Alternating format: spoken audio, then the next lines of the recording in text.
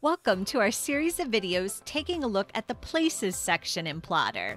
And in this video, we're going to look at a brief overview of Places. Places is simply a way to track the important locations inside of your story. So here we can see on the left-hand side, we have a list of all our places. And on the right-hand side, we have a description box that tells about the selected location. And in the left sidebar, you can add applicable tags and information that you want associated with this place, such as books or tags. Along the top is the Places toolbar. And here is where you can create a new place, create or edit the custom attributes for your place scene cards. You can filter your places, as well as sort them.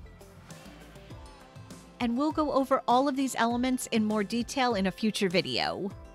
So that covers our overview of the Places section. If you have any questions, leave them in the comments below, and be sure to give the video a thumbs up and subscribe to our channel for all the newest information. And I'll see you in the next video.